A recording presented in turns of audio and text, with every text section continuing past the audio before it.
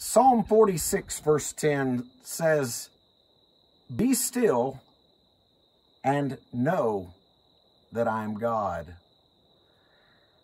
For just a few minutes of your time, I want to talk just a little bit about being still, knowing, meditating.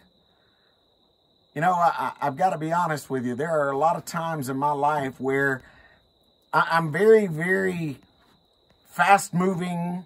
My life seems a little bit out of control. We have 4 children.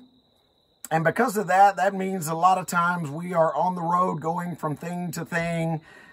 I have commitments with my job. I have deadlines. And you know, sometimes it's really easy to let days, weeks, and even months go by without really stopping and being still and knowing. So I want to encourage you. I realize the irony in this situation, but I realize that you are probably watching this through some type of phone, computer. But here's what I want to challenge you. I want to challenge you to turn the screens off. I want to encourage you to go outside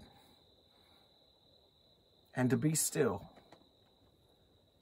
To spend some time with your Creator. Spend some time in prayer, meditation. Think about what He has done for you.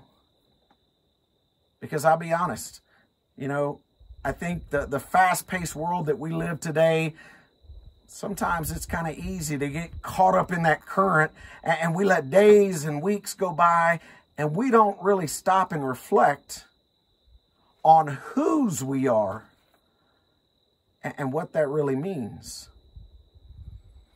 I want to read to you Psalm chapter 8. If you have a Bible, let me encourage you to open it up there. Psalm 8. I'm going to read the entire psalm, and I hope you'll think about these words, you'll meditate on these words. In fact, maybe you can go find a quiet place outside later today. You can pick up a Bible and you can read these same exact words. Psalm chapter 8. Listen to what the psalmist said. "O Lord, our Lord, how excellent is your name in all the earth, who have set your glory above the heavens. Out of the mouth of babes and nursing infants, you have ordained strength because of your enemies, that you may silence the enemy and the avenger. When I consider your heavens, the work of your fingers, the moon, the stars, which you have ordained, what is man that you are mindful of him? And the Son of Man that you visit him?